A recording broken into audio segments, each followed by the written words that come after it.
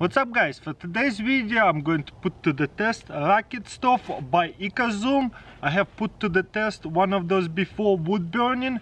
This one is charcoal burning Ecozoom Jet Economy. So let's see how it works and will it be very productive?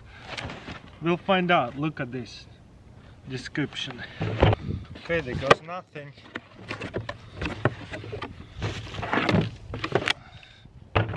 Boom. So you got right here a grill, so the pieces of charcoal will stay on top, and this right here you'll open it and the oxygen will go from under there, so that way it will burn really well, just like a rocket stove. Just fill in a bunch of charcoal. Let's see how much charcoal can we put.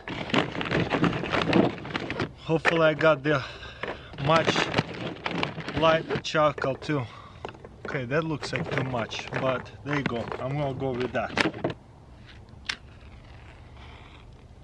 Okay, I light up the charcoal. Now we just have to wait till it gets really hot.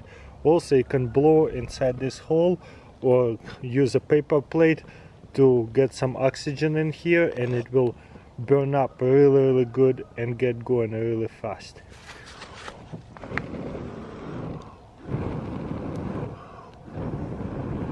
You see what I'm saying?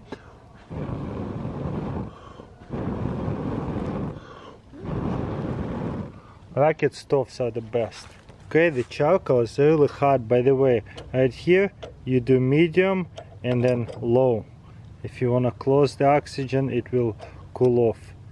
If you're going to open it a little bit so that way wind is not going through here as much, you can do it like that, or open it all the way.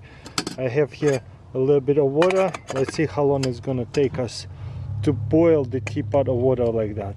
And the best part is, look at that, even this little teapot, it fits really well. And also you can put a skillet on top of it, anything, because it has those teeth. It's going to boil it pretty quickly, I bet. Okay, let's set the timer. Okay, we are 5 minutes and 30 seconds in. Let's open this up. It's steaming really hot. So I'd say this is a really nice base camp stove because it's heavy. Obviously you're not gonna hike with it, or even around the house. Put it next to your grill, so that way you have a extra little burner in case you wanna grill eggs up or whatever, fry something up, I mean. And it is very easy in case you don't have enough space on the grill. That's a nice addition to it. Look at that, a mini charcoal grill rocket stove type of deal. Okay, 10 minutes in, I can hear it's boiling. By the way, I filled this thing up to the top maximum. And also we gotta remember, right now it's about 37 degrees out here. It's freezing, and teapot is cooking up and warming up really fast. That's good. Let me move it off a little. And the best part, look how much charcoal I can put in there. So I can really put a giant pot on top of it, I don't know, a gallon, 2 gallons, and simmer it. Maybe take it off, refill with the charcoal, and keep going cooking all day if I have to. So I could make a borscht over here, just constantly refill it, put it back up, and whenever you add on a bunch, just blow in this hole.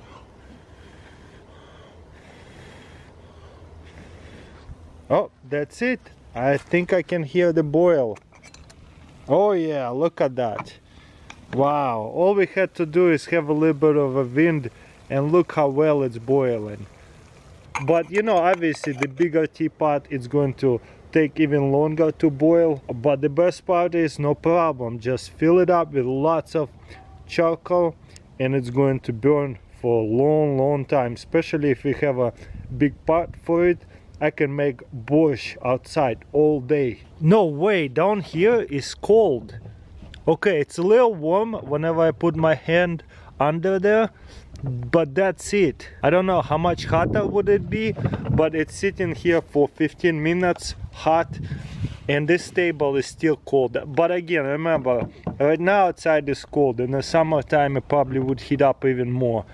But yeah, it can be sitting on the table so far. If anything, I would put maybe double up, triple up tile like a big square ones, put it on there and don't have to worry about melting the table. You can just keep it on the table, no problem. Beautiful stove. I like it a lot, definitely going to use it.